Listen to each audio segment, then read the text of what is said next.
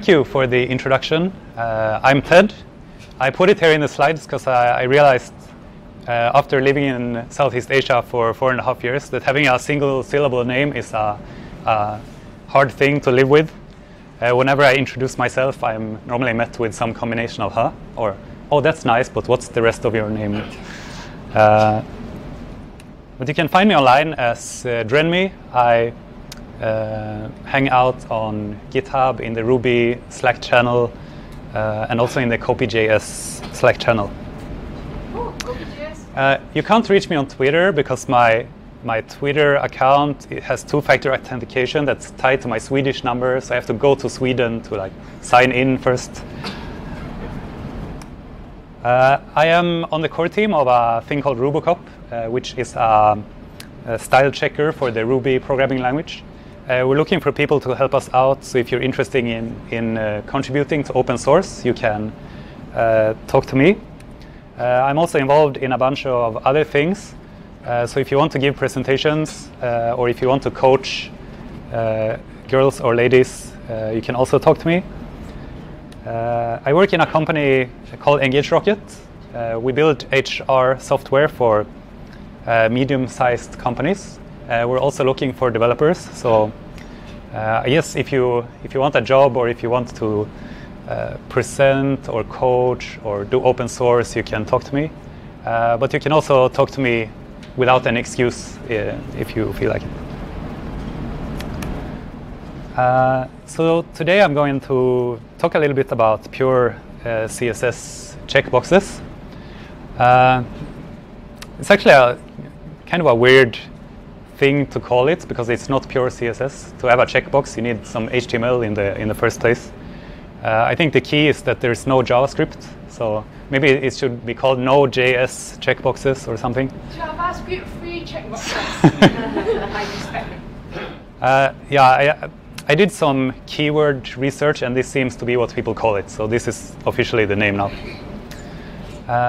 And this was necessitated by, at Engage.Rocket, we started asking the important questions like, do our checkboxes spark joy for our users? No, actually, that was not it. We kept asking for a designer for the longest time, and now we have a UI designer. And it turns out she's really good at designing stuff, but it also means that we have to build everything that she designs. So I had to look into this in order to implement some of her designs. So that was a little bit about the background. I had some requirements when I thought about implementing these new checkboxes that our designer showed us. One thing is I wanted them to be accessible. So if you're using your keyboard to navigate the form, I still want you to be able to see which form element have you selected right now. I can toggle the checkboxes with my spacebar. I can automatically skip disabled checkboxes and all sorts of accessibility considerations. I wanted it to be interoperable. So basically, I just want this to work together with regular HTML forms. Just drop it in there and then it works. Ideally, just use the checkboxes we already have there and then make them look fancy. And there was a third requirement. I did want it to be not a can of work. So I actually invented this phrase on the way here. And it's a play on the phrase, not a can of worms. Because if we had chosen to do this with JavaScript, it opens up sort of this explosion of decisions we need to make. Oh, how do we state manage these components? Where does the state go? How does it go into the form and then into the server? And I didn't want that to happen. I just wanted to sort of work. So our strategy ended up being, I just want the fancy checkboxes. So we let the browser handle all the state management and interacting with form elements and such. And that's sort of boiled down to the fact that we don't want to mess with the markup. We want our markup to be essentially an input of type checkbox and a label. That's all. I don't want any other fancy stuff going on in there. So the implementation for this, I started, as I often do, by just taking out a piece of paper and a pen, and I drew a checkbox. This is not the checkbox I drew, but it looked sort of like this.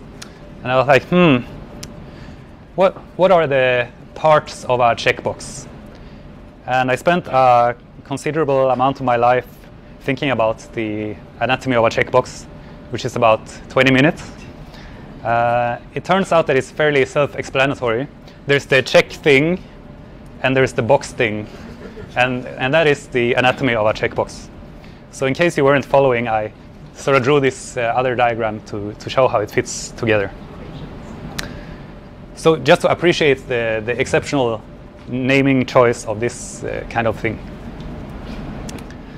But that's not entirely true, because there's a lot of other stuff going on, because the user can interact with this because it's a form element. It's not just a static thing.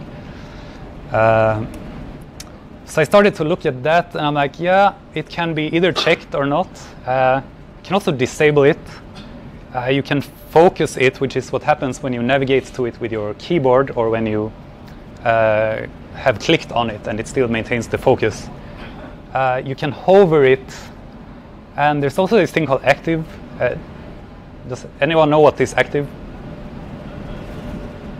Okay, so if you're using your mouse, or if you're using the space bar, if you hold it down on the checkbox, then the checkbox is active, as long as you hold the mouse down or hold the space bar down. So this I only found out when I started looking into checkboxes. I knew there was an active pseudo selector, but I didn't really know what it was.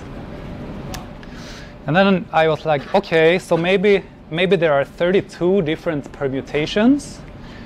So like, should we have 32 different variants? And then I asked my colleague, who is Singaporean, and he said something like, "Wow, so cannot let." So then I was like, okay, back to the drawing board. Hover, if you use like Safari or Chrome, there is actually no hover thing on checkboxes. Actually, nothing happens. It doesn't change the cursor or anything. So it's like, okay, maybe we don't need that, so we can remove half of those 32.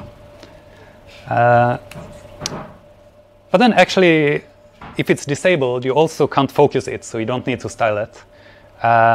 It can't be active because you can't click it, and it can't be focused. So that's only two variants. If it's enabled, yeah, it can be checked or not checked. It can be focused, but the focus, what that looks like, doesn't change whether it's checked or not, because it's like an outline.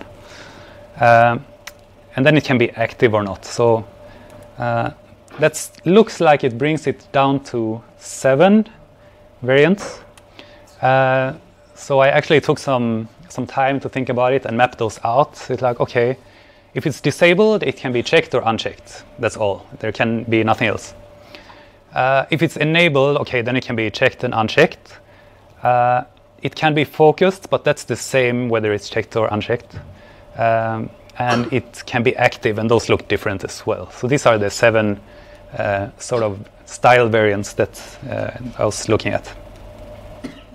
And I checked with my colleague again, and he said, Kalo, 7 seems doable, much better than 32.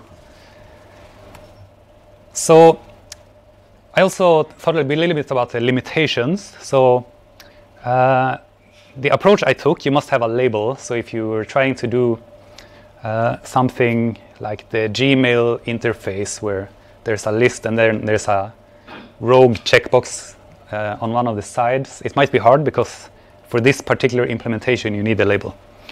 You can also only have 2 value states, either checked or unchecked, and this is the limitation of HTML itself. So if you want to do this thing, which is also in Gmail, where you have like not checked, checked, and sort of checked. I think this happens when you use the select all checkbox, and then you unselect one of the items, then you get the third thing here. Indeterminate. But because I've studied the anatomy of checkboxes for a large part of my life, I can tell you this is actually not a checkbox, it's something else. Maybe it's like check/indeterminate box. Okay, so I have gone on about the thought process before I started doing this. So this took maybe 1 hour to plan out. And then I just needed to figure out how do I actually build this thing. So starting out was easy because I knew I want to have the very basic markup, a checkbox and a label. So I just put that in the HTML without no styles whatsoever. It looks pretty bland. It doesn't spark joy, but it's a good start. It works. It works. Okay, I need to hide the ugly like Chrome checkbox first, because otherwise it will be in there like on top of the new one. Because so far you cannot style the checkbox itself. Maybe in the future, I don't know. But that's also what I thought in like 2001 when I was trying to do like some fancy checkboxes. Okay, add a pseudo element for the box. So as a refresher, there's the box and there's the check thingy. So I decided to make this pseudo element that is inserted before the label. But then came, okay, so this is the part that is not so nice about this implementation that maybe someone can improve on once they get a hold of the code pen. To do the check mark, I used another pseudo element that is after the label, but that leads to some like positioning shenanigans that we'll come to later. And once that's done, we already have the two elements we need. We have the box and we have the check mark, and those are just two elements that we can style any way we want. So the last step is just to style up all the variants that we listed down, which are the 7. So I'm going to try to demo this. I'm not going to do it live because I am not crazy. I prepared this beforehand. I hope it works. Like I tried it a few minutes before I started, but you never know. Pray to the demo gods. Okay, so I can move away the code at first. Maybe zoom in a bit. Okay, if this works, I can click this. Okay, I don't know if you can see. Can you see that there's like an outline? Okay, and that the background is sort of light gray. Okay, so the light gray background is because it's active, because I'm holding down my mouse, and the outline is because it's focused. And now it's a very nice green colored checkbox. So this is the checked state. I can also use my keyboard here to move back and forth, and I can see where the focus is. I can use my space bar. Now it's active. Now it's checked, and there's also an active state when it's already checked. So there is some fancy stuff going on, and it automatically skips the disabled ones. That's just how HTML works. It skips the disabled ones.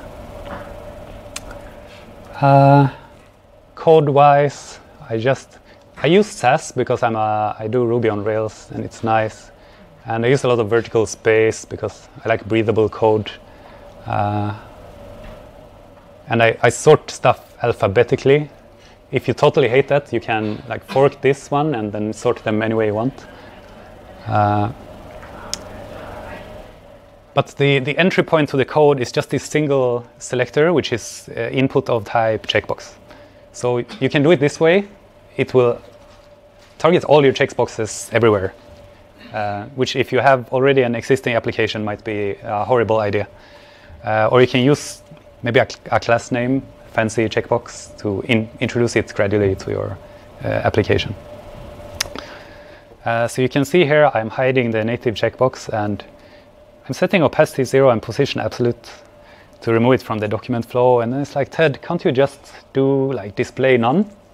But you cannot actually, because if you display none, HTML won't work with the focusing. So it will still work with your mouse, if you display none, you can still click and select the checkboxes, but your keyboard won't do any of the focusing.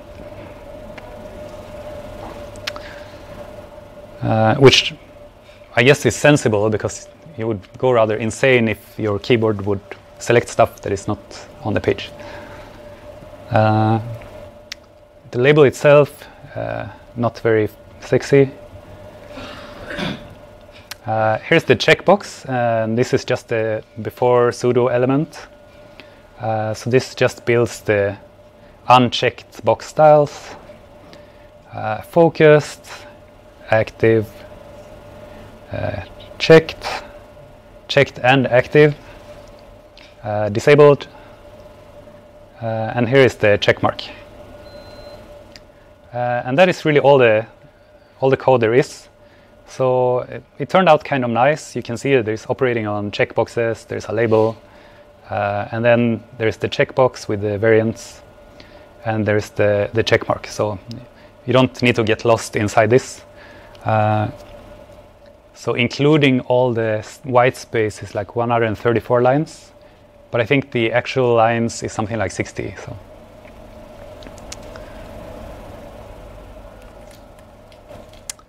So there are a lot of possibilities here. Like, you could use anything as a check mark. Actually, here is a very fancy check mark that I have no idea how it works. I just found this on the internet. And it does some absolutely crazy stuff with box shadow and transforms to create a check mark. But you can potentially use anything. You can use an image, an SVG, something super fancy. You can use gradients for your background, which I tried, but it looked horrible, so I removed it. You can use transitions on like the check mark or whatever, make it spin. Possibilities are endless. Some improvements, relative positioning of the check mark would be nice. Some more robust alignment of the checkbox and the label. I'll show you right now. I consider this to be sort of a hack because I didn't have a lot of time to fix it yet. Oh yeah, you can see this. This like really hurts my eyes. But there's this vertical align that is hand-tuned so that the check mark goes nicely in the box. But this depends on the font, which is not so good because you don't know what font is going to be rendered to your user. So those are some things that are on my to-do list. I don't really know what's going on. Like, I tried inline box, I tried flex box, but somehow the label wants to shift. So here's the link to the code pen. So if you want to play around with this or appropriate it into your app, or if you want to fix some of the positioning things, you can use this link. And that's all. Thank you.